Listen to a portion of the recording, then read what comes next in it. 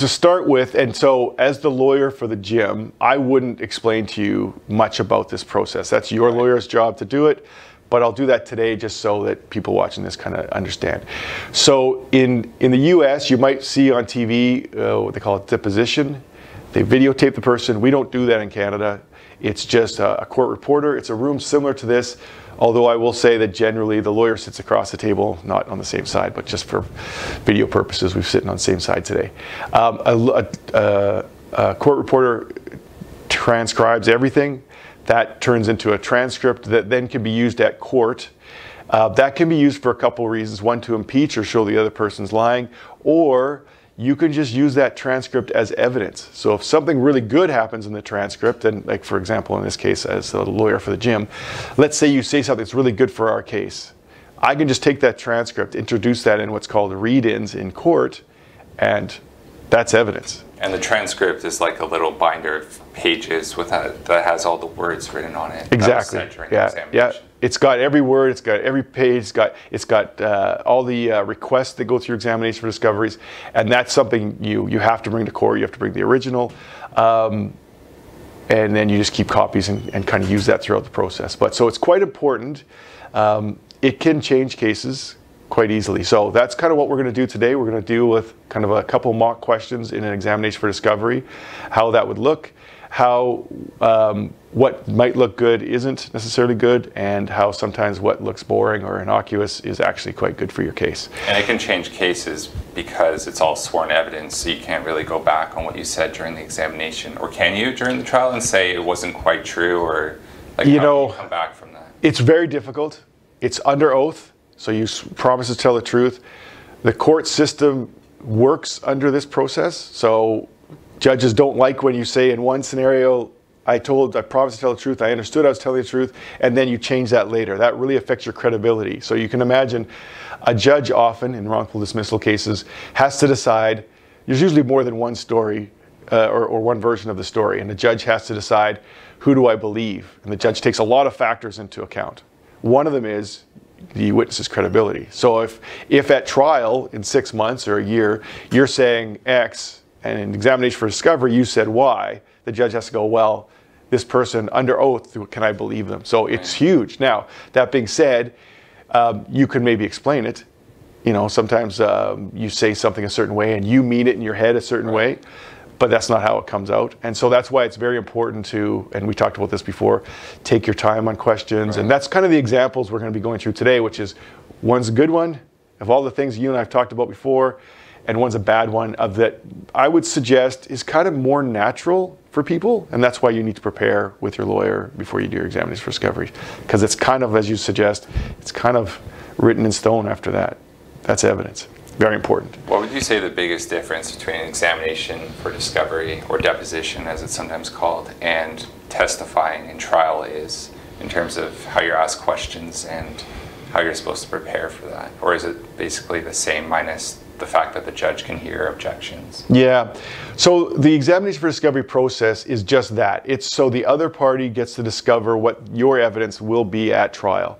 So they ask a lot more varied questions, because the other thing about the transcript, so today I'm examining you as the employer, you can't use this transcript. Right. So it doesn't really matter what you say. You can't make your case better. You can only make your case worse. Right. And I get to know, as the employer, the lawyer for the employer, I get to understand what I should expect to hear at trial if I ask good questions and you give the evidence. That's the discovery process. It's one factor of it. So that being said, the biggest difference is there's no judge there.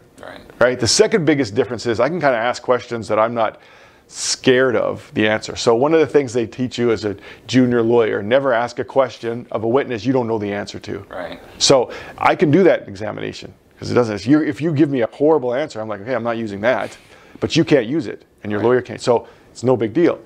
At trial, if I don't know an answer, you know, it's very risky because it could really hurt our trial. So that's probably the biggest difference is the judge isn't there for objections. So if your lawyer's not there, if you don't have a lawyer, then no one's going to object to a question.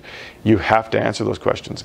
If your lawyer doesn't object because whatever reason, you answer that question, now it's evidence. So I think the biggest difference is this can be a lot of varied questions and objections. We'll talk about that some other time. We've talked about that before, but basically you can ask any question you want that's relevant without objection. And at trial, you keep it very focused. And you know, it's also a bit more cross-examine. You ask questions, I think, against an opposing witness, very much an examination, or sorry, a cross-examination style. In examination for discovery, what we're going to do today, I might just ask you, so tell me a bit about this. I would never ask that question at trial. I don't know where I'm going to go with it. Yeah, so my questions at trial would be like, isn't it true you did this? Isn't it true this happened? Isn't it true? And so they're very much keeping you very narrow, because if I've done my job correctly in examination for discovery, I already know what your answer is going to be. And so a good example might be, you give an answer in examination for discovery, so I now know what that question is. It's under oath and it's in transcript. I'll ask you that same question because it's a good one at trial. And if you change that, I'd be like, well, but you know, pull out the transcript and say, didn't 6 months ago I asked you the same question, you said something different.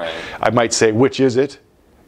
And then, wow, you've got some credibility problems, right? So that's probably the biggest difference. And honestly, it's, you know, it's a lot more, I think it's a lot more intimidating to go in front of a judge in open court. Like, we're doing this examination for discovery, like I said, is exactly kind of the way it is. It's in a closed room. It's me, you, your lawyer, my client sometimes, and a reporter, and that's it. And a lot of people are doing these on Zoom nowadays, which is not my favorite thing, but so it's in some ways the stress level is quite a bit less than in trial. I mean, at least the judge is there to, you know, if the questions are getting out of control and the lawyer is being argumentative, the judge can protect you versus 100% an examination where it's kind of the Wild West. Yes, and some judges will and some judges won't. Right. But if you've never given testimony in trial, it's just stressful. You know, it's kind of like public speaking where it really matters. Right. You know, you can't just... Yeah. You know, it could be your whole case is dependent on it. So, you know, you want to do your preparation for that too. And so I think those are things that people don't really think about, but that is different. It's very different. Yeah, so those are probably the biggest differences. So why should I actually answer questions during examination for discovery if I can't use any of my good answers? Why shouldn't I just keep the answers extremely short, just like yes, no, not sure? Why should I even, you know, offer multi-sentence answers to any of the questions if I can't use it? You shouldn't.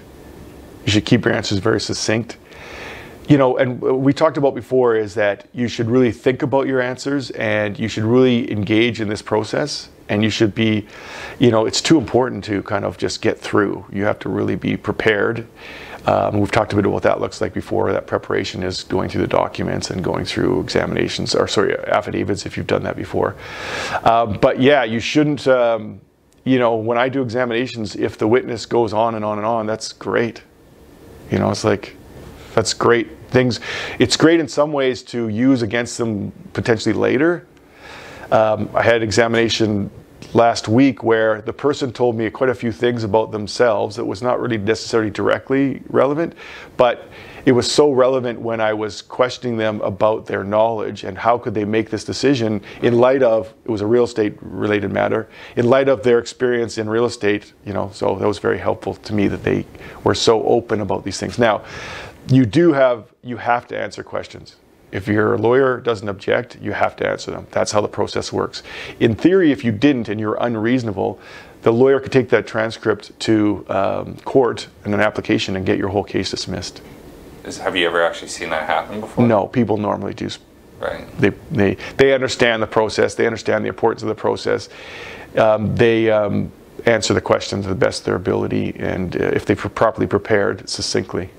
Right, right. I remember being in court and someone refused to, it was some other matter that was being heard before ours, and someone refused to actually attend an examination for discovery. They were in Calgary and the case was in Vancouver, and they didn't want to fly out to Vancouver to do the examination for discovery.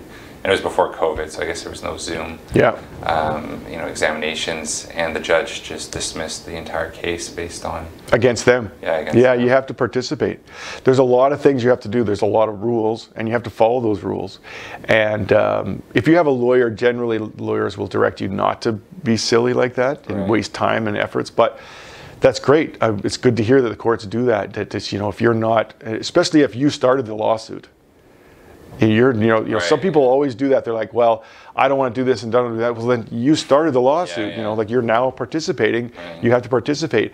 And courts, if they get bothered by your conduct, will award costs. And we can talk about that's another time. But that's where the courts say, look, your actions or inactions in some cases make it so that you should have to pay costs to assist the other side in the expenses they've had to legal put out. fees and disbursements. Disbursements, yeah. Court fees. Yeah. So that's often what the courts will award to keep people from doing these doing silly or improper things.